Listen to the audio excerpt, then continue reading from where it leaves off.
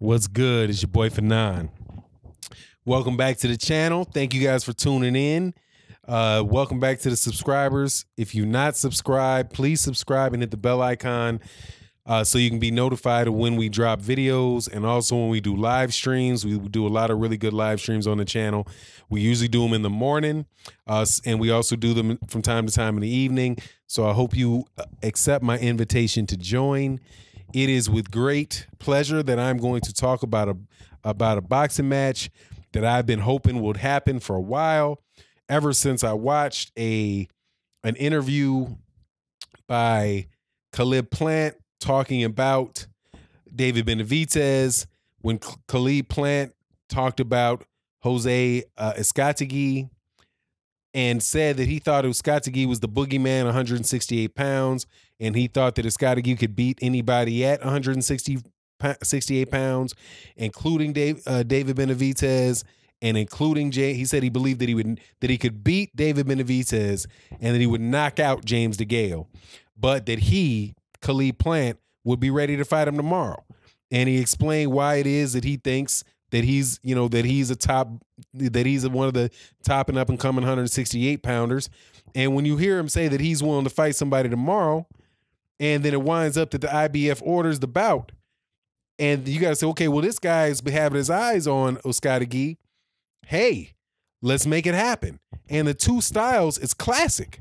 That's a classic style. You got the boxer, you got the slick boxer who hits and doesn't get hit, very athletic, very fast, very fast, very athletic counter puncher who can fight on the inside, who can fight on the outside, who can fight at mid-range. Young, I think he's 26 years old, this being Caleb Plant, 26 years old, only 17-0, but I think an advantage is not known as a super heavy puncher, but is somebody that gets the job done and gets the job done easy, right? Makes it look easy. Now, admittedly, Caleb Plant has not fought super tough competition other than his last bout, which was Rogelio Medina and Porky Medina, who also, by the way, had lost to who also fought Jose Uzcategui.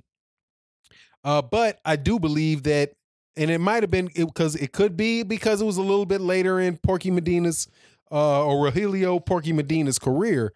But I think Caleb Plant looked a little better with Medina, because Medina, who's usually a very, very active boxer, somebody that really does throw a lot of punches, known for throwing hundreds of punches around, had his punch output drop to about 50 per round, thrown about 50 per round against Caleb Plant, and I think he might have landed like 5 or 6 punches a round against Caleb Plant.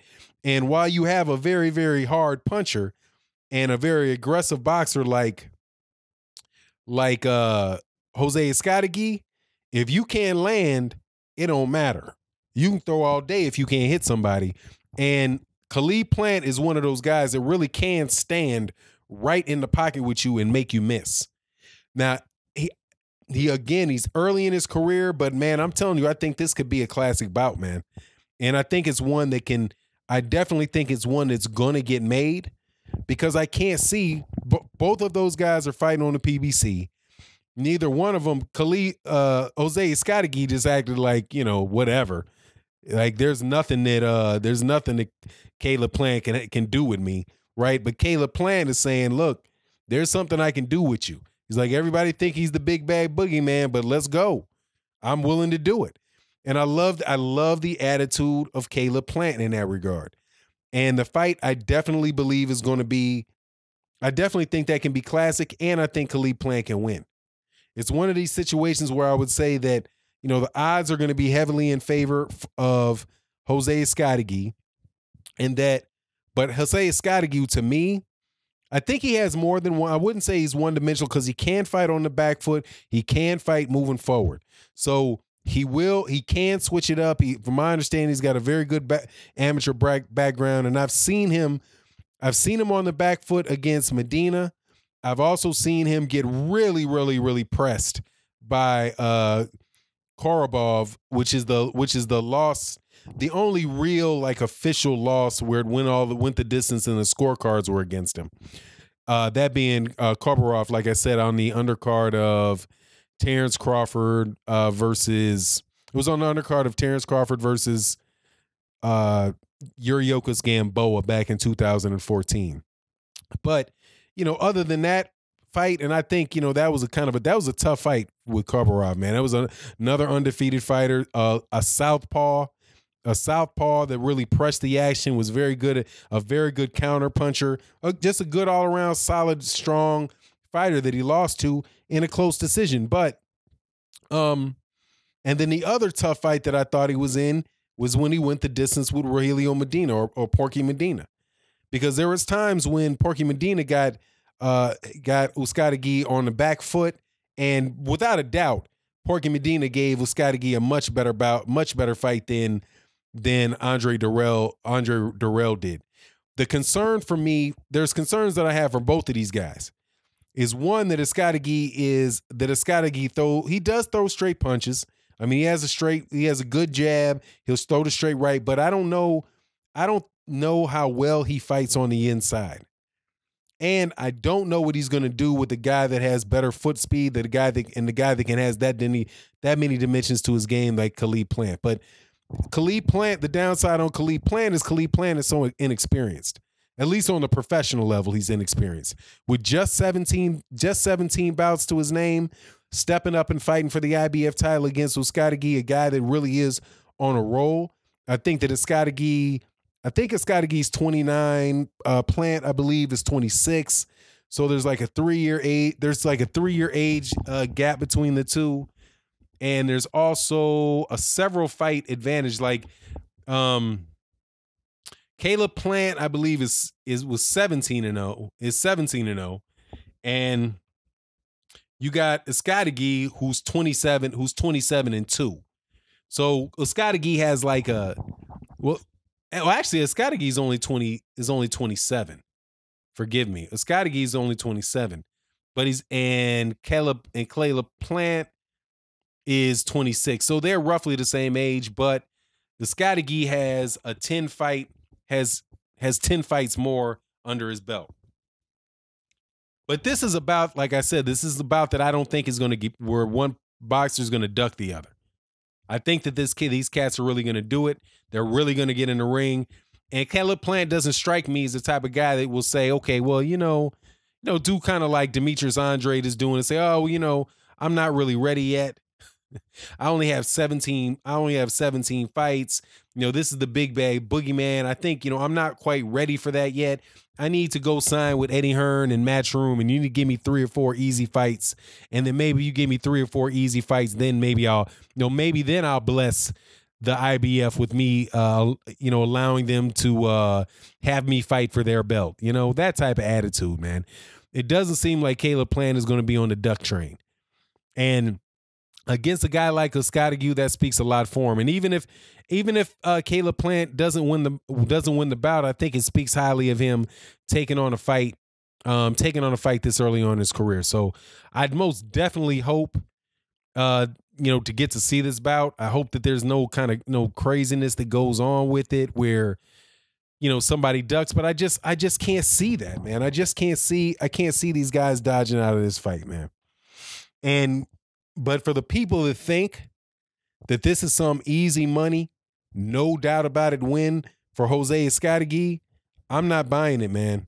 I am not buying it. One of the things, I might be repeating myself, but one of the things that Caleb Plant talked about was the fact that not many people really do appreciate what good boxing is.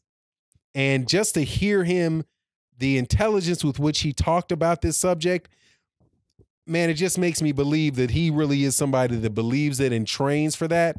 He talked about how he was in sparring and how in sparring, it's time for you to get rough. You really to get, work on what you're working on, really get down, really get gritty. But in the fight, that's when you finesse, right? That's when you finesse. And I like his mentality. I like how, even though, he's not somebody that's going to get baited into, going blow for blow with people when he doesn't have to. He definitely stays busy and he keeps the fight busy, but from everything that I can see, this kid, Caleb Plant, is a true believer in hit and don't get hit. And as long as there's not some, there's not some real heavy, heavy factors leaning towards Jose Uzcategui, right? Where you're like, I don't think a fight with Caleb Plant and Uzcategui is going to be something like, I hate to use Anthony Joshua in examples, but right now he's about the best example of it. When Anthony Joshua fought Joseph Parker and Joseph Parker was moving and hitting him and was hitting and not getting hit and, using his movement and making Anthony Joshua follow him and, that type of deal, the refs, scored a wipeout for Anthony Joshua. So in order for Joseph Parker to win that Anthony Joshua fight, he dang near needs a knockout to get a draw in the UK. As long as it's not that type of situation, or like Canelo Alvarez. Canelo Alvarez is why I don't understand people thinking that, Gennady Golovkin is going to win this next fight.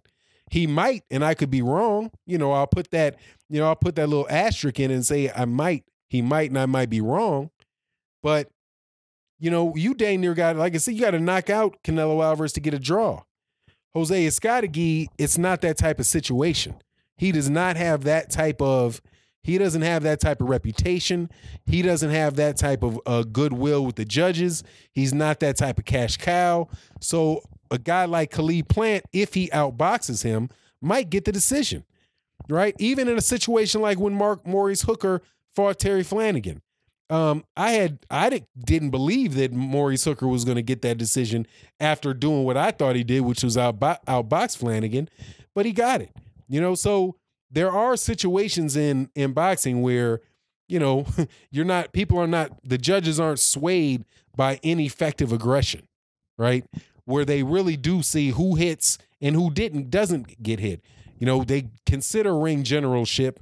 They consider effective defense and defense and effective aggression, right? And in that case, man, this is something that's a very winnable fight for Caleb Plant, and I want to see it. Like I said, if I had to lean towards somebody, the easy pick for this is Jose Uzcategui, because that's the guy that's going to be favored. That guy, that's the big boogeyman.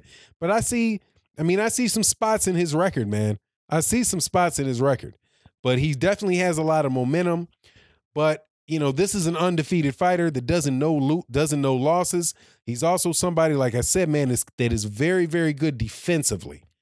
And when you have an aggressive fighter that can't land anything against a defensive person that can pot shot him here and there, man, you gotta upset in the making. But anyway, man, I'm really looking forward to this. I'm happy that the IBF ordered it. And with that, I'm out. Peace.